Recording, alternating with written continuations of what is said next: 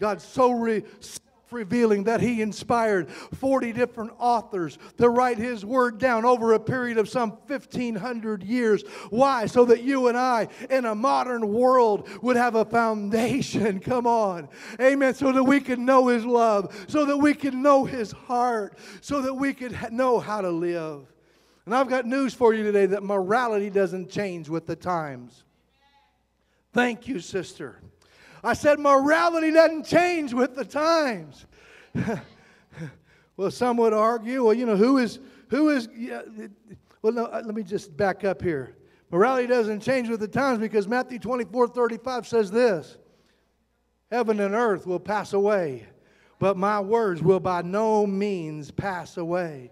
Well, some would say, well, who is God that He can tell somebody what is right and what is wrong? You can write this statement down. Authority, absolute authority rests in the one who has it. Absolute authority rests in the one who has it. You bump up against authority when you're just a little kid. Do I got any mamas in the house? How many of y'all ever told your kids no? Hello? How many of you told them what to do, right? You want to know why? Because to that child, you're their absolute authority. Hello, especially when they're little. Come on. And let me tell you, the world may not like it. People may not understand it, but it is so. There is authority in our world today. Playing the Super Bowl, I'm sure that at one point, one of those coaches is going to tell one of those players, I'm sorry, you're done for the day. Out you go and in you go. Guess what? That guy can't say, oh, wait a minute, this is the Super Bowl, man. I want to play in the Super Bowl. This is my big opportunity. He's not going to do it, is he? You want to know why? Because the coach has the authority to pull him out. Come on. If a police officer pulls you over and tells you, please step out of your vehicle, let me tell you, I've got a little encouragement for you. Go ahead and do it. Hello. Why? Because the police officer has authority. If the principal of your son's school states something, you may not like his or her decision, but guess what? They have authority in that area. If you go to work, your employer has authority, and it may be difficult, but come on. You've got to realize that there's such a thing as authority. And so the question becomes this. How many of you tracking with me today? Who is the absolute authority in the universe?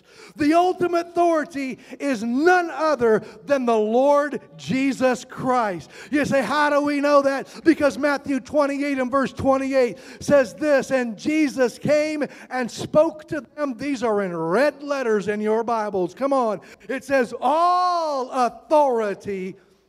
Some authority. What does it say?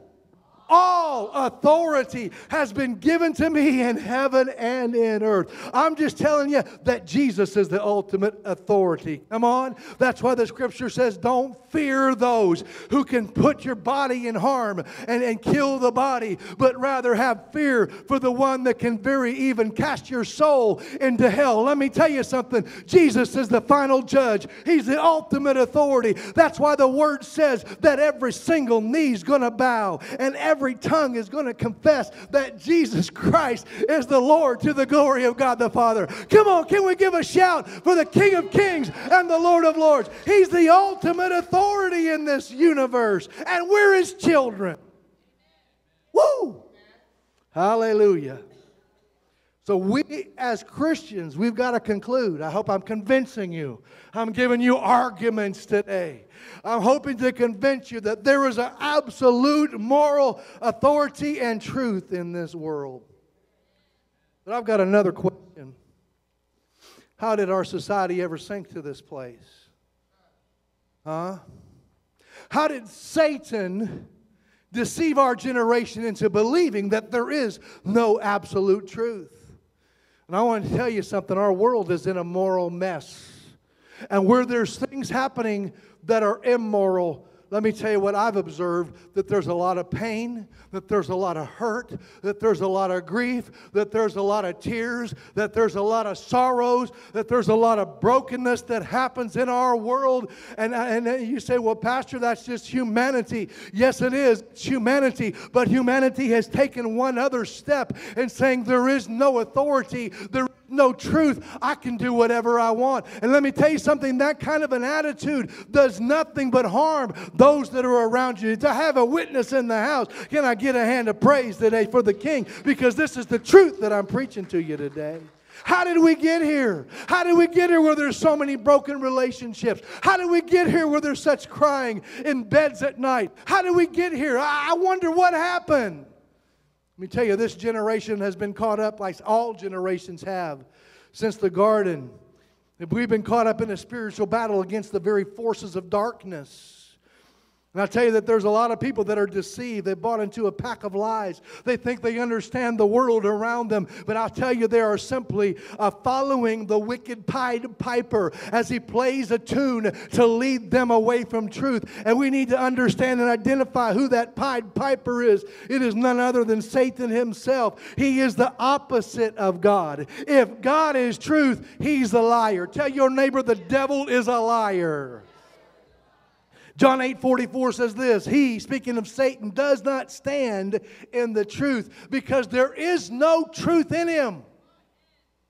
When he speaks a lie, he speaks from his own resources. Another version says, speaks his native language, for he is a liar and the father of it. So let me just give you a few strategies that he's employed against humanity. I want us to be aware of this today. Come on. How many of you know the word says that we are not unaware of his devices? Come on. The enemy has devices, and this is what he's using, my friend, on your grandchildren, on your children, on your neighbors, on the people that you work with, to lead them astray.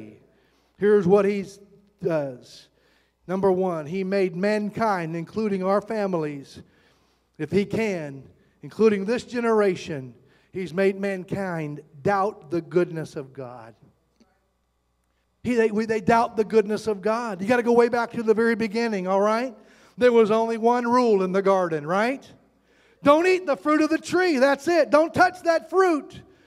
And then her conversation with the serpent in the garden, Eve mentioned that rule. She said, and the woman said to the serpent, we may eat the fruit of the trees of the garden, but of the fruit of the tree which is in the midst of the garden, God has said, you shall not eat it, nor shall touch it, lest you die. Then the serpent said to the woman, a lie? You won't die. You will not surely die. For God knows that in the day you eat of it, your eyes will be open, and you will be like God, knowing good and evil. Let me tell you what Satan was doing. Satan was casting doubt on the goodness of God. It was the goodness of God that said, if you eat of that tree, you're going to die. But let me tell you, the woman listened to the enemy. She listened to the serpent who said, no, you're not going to die. In fact, you want to eat of that tree because it's going to make you like God. It's a good thing. Go ahead. And so in a desire to become wise, like the scripture said, she ate of the fruit. She denied the goodness of God. Let me tell you something. Satan is casting doubt on the goodness of God still today. You can take any issue of morality that there is, and the enemy will try to spin a web of lies to tell you that somehow God is not good by keeping that thing from you, that you can get away with it. It's not going to hurt anybody. It's all right. You don't need to believe what the Bible says. You know, it's old-fashioned. This is 2020. It doesn't really matter. He's just trying to raise on your parade, and the enemy will tell you these words. He'll say, do whatever you want. It's okay. That's a lie. It's not okay to do whatever you want. Did you know, my friend, that is absolutely that phrase, do whatever you want, that is what Satanists say? But you know what Satanists say? They got to put it in the King James Version because they're trying to imitate anything that's good, right? And with their evilness, but they say, do what thou wilt. Do what thou wilt. I'm here to tell you that God is good. His book is good. His word is good. His morality is good. His way of living is good. His love is good. I've got a Baptist pastor, a good friend of mine, born again, loves the Lord. And this is what he says. He says, the majority of believers in today's world, they are convinced that Jesus is the best way and even the only way to get to heaven. And I believe that. A lot of people believe Jesus is the one way. He's the only way. But this is what he also says. But most believers today are not thoroughly convinced that living the way Jesus lived and the way the Word tells you to live is the very best way to live. Come on, somebody. You say, well, why is that? It's because they doubt the goodness of God. Let me tell you something. God is good. And He wants you to enjoy life and happiness and joy in Christ and be able to lay your head down on the bed and have peace at night. Come on, don't doubt the goodness of God. And then let me tell you what else He does. Not only does He want you to doubt God's goodness, but He wants you to be able to laugh at sinful things. One of His favorite tactics that He uses is to get us to laugh at things because that makes it a little bit more acceptable. How many of y'all watch Andy Griffith? That's my wife's favorite program. She's saying no, but she likes to watch that. And we all know who Otis is, right? How many know Otis? He's the comedy relief on the Andy Griffith Show. Am I right?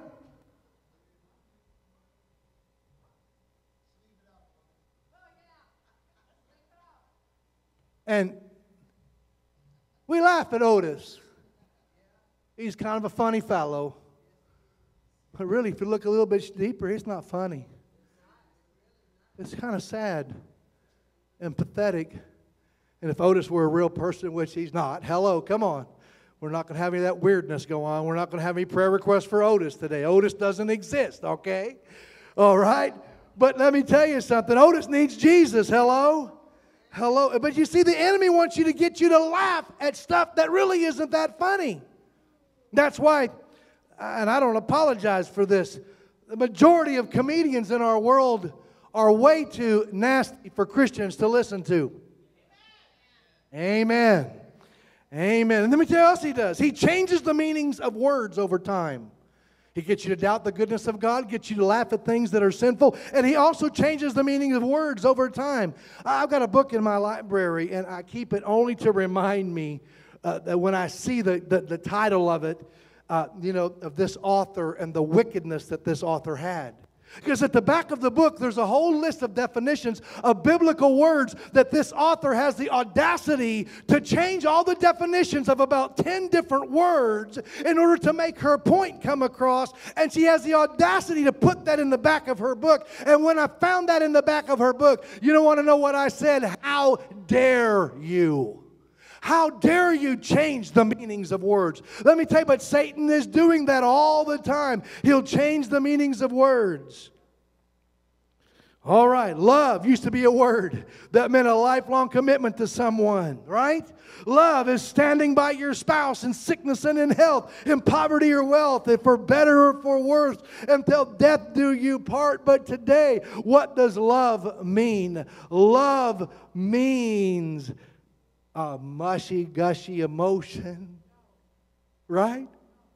A romantic feeling, a sexual desire.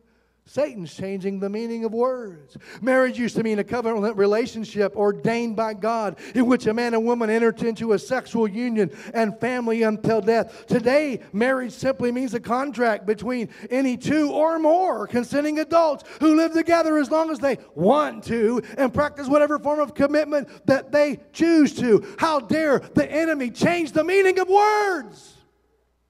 You know why he's doing it? Because he wants people to think it's normal. Now, I'm really going to show my age today, all right? I'm going to tell your neighbor it's all right for pastor to be old. Tell him. Go ahead.